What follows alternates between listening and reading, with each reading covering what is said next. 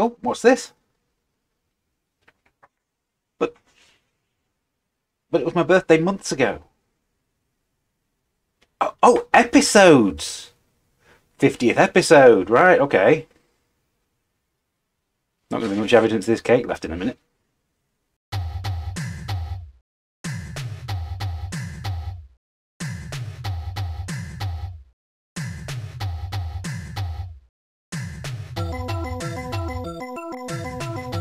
Hello everybody, welcome to the re-review, the series where I get to replay and reassess games from my favourite gaming era. I'm Brian, also known as UK Jens Zoidberg, and I find it really hard to believe that this is already my 50th episode in this series. In the previous 49 episodes, I've looked into a number of Amiga games, some all-time classics, and some probably best forgotten. I've also taken time to look at the people who made them, and I've covered a number of the most well-known developers on the Amiga, learning a little bit about each one along the way. I'm not stopping there though.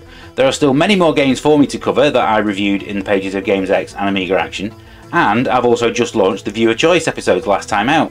You can find details of how you can get involved in those in the video description below. In this episode, the game that I'm going to be taking a look at is Switchblade 2 from Gremlin Graphics, which was released in early 1991. Switchblade 2 was one of a number of games developed internally at Gremlin Graphics, who were one of the most well-known software publishers of the 8 and 16-bit eras. Based in Sheffield, they actually started out life as a small computer store called Just Micro, before being expanded into a full software house in 1984. The three company founders were Ian Walker, Kevin Norburn and Jeff Brown, and they quickly set about making hit games for the Spectrum and Commodore 64. Working in-house at Gremlin were a number of very talented programmers and artists, many of whom you've probably even heard of. Peter Harrop and Sean Hollingworth created the Monty Mole series and would go on to found both Tech Software and Chrysalis, whereas the great Tony Crowther would go on to make the Amiga role-playing games Captive and Liberation, before becoming a senior programmer at both Criterion Games and Sumo Digital. We're here to talk about another, less well-known but equally talented programmer however. George Allen produced Venus the Flytrap in 1990, a game which was published by Gremlin and impressed the bosses so much that both he and artist Paul Gregory were chosen to make the sequel to a popular core design title that they had published in 1989. Switchblade had been designed and programmed by Simon Phipps, who had made both Rick Dangerous games and would go on to make both Woolchild and Bubba and Styx. It was an anime-inspired platform game in which you played a character called Hero, who was fighting through multiple levels in order to try and retrieve a legendary weapon. It was probably most well known for the fact that areas of the screen would not appear until your character entered them, and for its intricate single fire button combat system. For the sequel, Allen and Gregory retained a number of the same features, but managed to actually make a game that felt like a different game entirely. The reviews were strong, and when it was released in May 1991, it entered the Amiga charts at number 1, managing number 9 on the All Formats chart. Paul Gregory remained at Gremlin, working as an artist on a number of console versions of their games, but he was also a member of the team that produced the Amiga version of Top Gear 2. To find a home at Eurocom, working as a character designer on games based on Buffy the Vampire Slayer, the Ice Age movies and James Bond 007. Allen's expertise at making games with smooth full-screen scrolling was put to good use in 1992 when Gremlin decided to enter the race to produce a new platforming mascot for the Amiga. The result was Zool, Ninja of the Nth Dimension, whatever the Nth Dimension is, and the result was one of the most hyped games of my time as a games reviewer. It was also one that received a number of the highest review scores as well. He stayed in the platforming genre for his next game, Pitfall: The Mayan Adventure for Activision. That game came out in 1994 for the SNES, Mega Drive and Atari Jaguar, and maybe it's because there were so many platform games around at the time, but it's one that has been long forgotten by most gamers, which is a shame as I remember it being a lot of fun. His most recent credits include Zool Redimensioned, which came out in 2021, and working as a production supervisor on Suicide Squad: Kill the Justice League.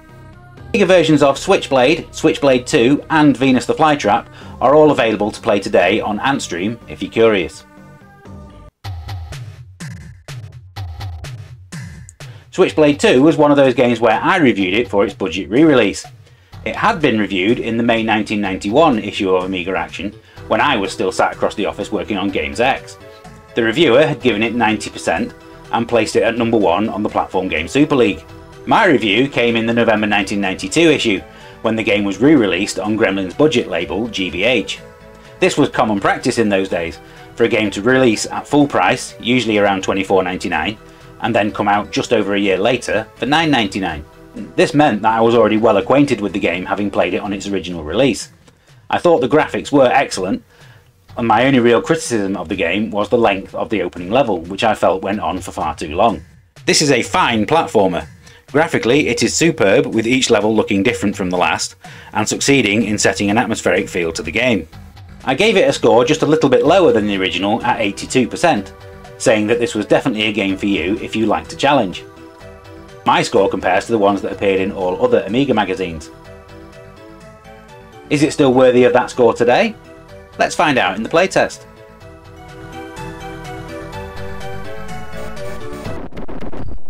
Okay, first thing that strikes you is just how good the graphics are on this game. It's definitely close to console quality. For anyone that was a fan of the first game, it was nice that the opening section of this one had a very similar graphical style, just to basically let you know that the two games were linked. You've got two different types of jumps that you can do. You can just jump normally, which takes you to about that height. If you crouch and push up, then you'll jump double the height. And the game makes good use of that.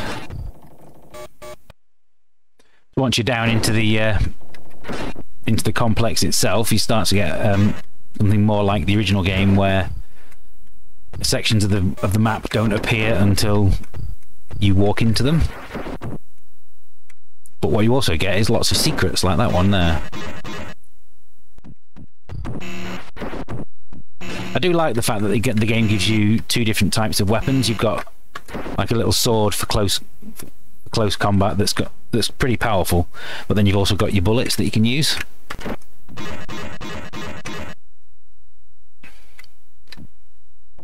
Gives you that little bit of risk and reward, because you have to try and conserve bullets, and you can do so by getting up close and personal to the enemies.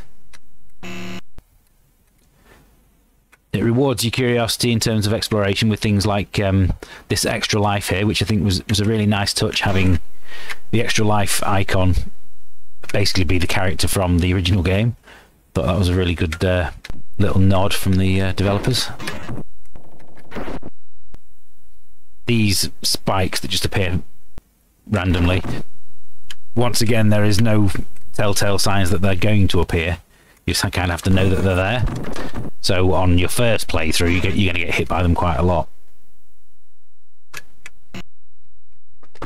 I am playing this with the C64 joystick that you can use for the A500 Mini. This game doesn't really lend itself to a joypad control. Right, so that glowing entrance there is the shop. I think I can afford the spinning spikes, so let's get those. Spinning blades will cost 30 credits, so yeah, let's take those.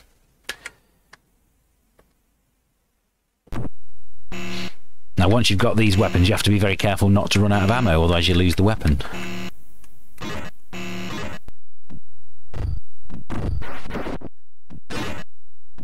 As good as this opening level is, I do feel like I was right in my original review, and there I said that the opening level goes on a little bit too long,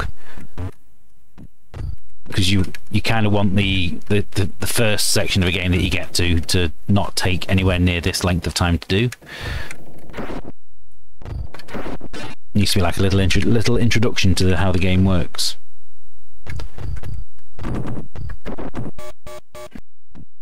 I am in desperate need of some health again now.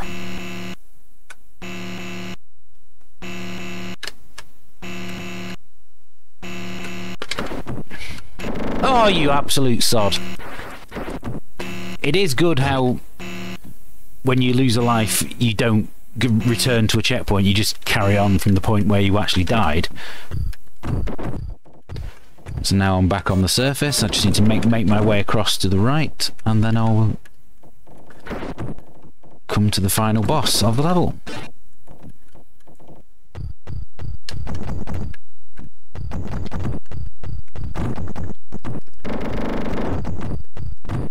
It's just basically a war of attrition. Can you kill it before it kills you?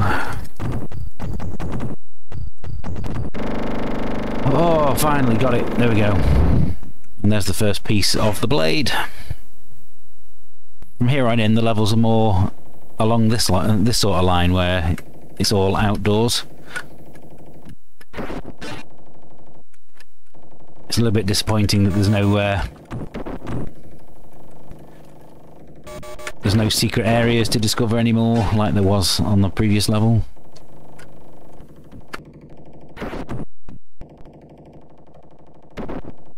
Oh, there you go, there's another trap that I couldn't see come in. There was no way to tell the difference between that piece of flooring and one that doesn't fall away.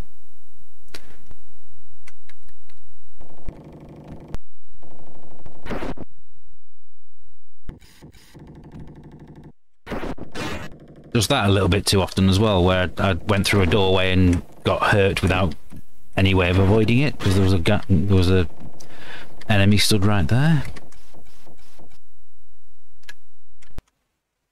Need to buy the dragon and an extra life. Unfortunately, what you gain from having the dragon, you also lose by not having the ability to fire any bullets anymore.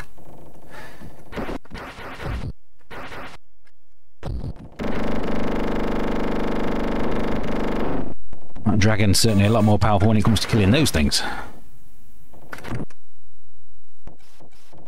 No.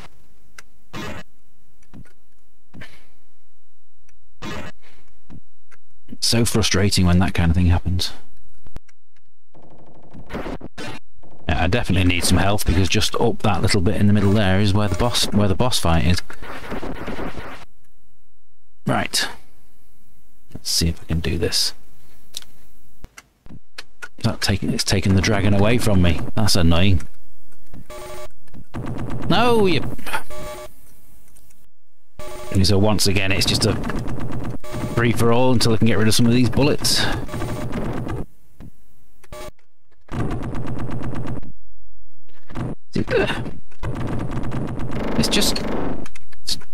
It's just too much randomness to it.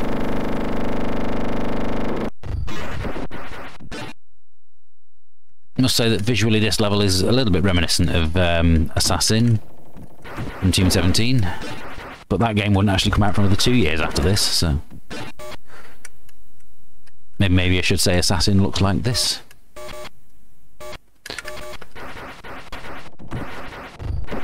This is easily the most annoying level so far, though. Just constant things appearing that you've got no way of defending yourself against.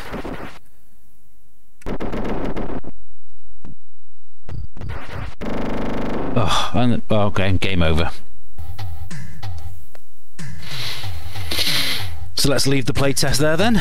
Move on to the final summary.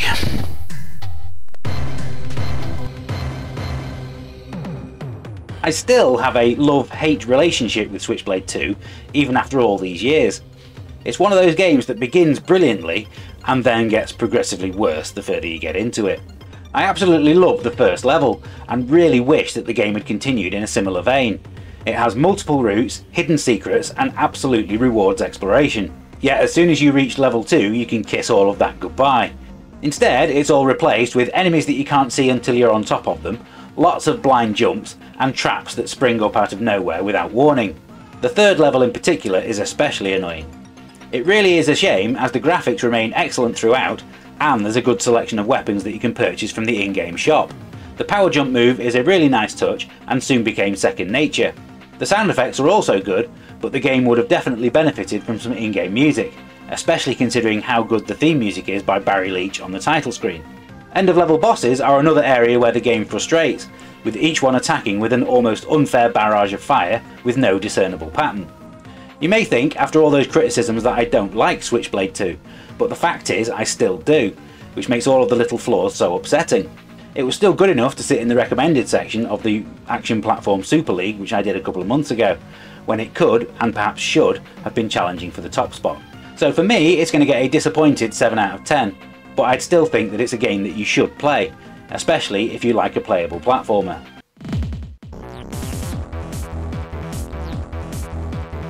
Thank you for watching this 50th episode of the Re-Review. If you have watched all 50, I'm eternally grateful for your support, and thank you for sticking with me as you've seen my presenting style drastically improve. If you have missed any, then there's a link to the full playlist which is probably on screen right about now. Next time out is another viewer choice episode, and the game that won the members only vote was Stardust, so make sure you come back in 2 weeks time to see what I think of that one. All opinions expressed in this video are entirely mine and not those of the UK Gaming Network team. If you agree or disagree with anything that I've said in this video, then I would love to hear your opinions in the comments. Please do give us a like and subscribe to show your support for the channel, and make sure that you check out the video description to find out how you can become a VIP member and get involved in choosing what games I cover in future episodes. You'll also get to watch them early. Until next time, happy retro gaming, bye for now.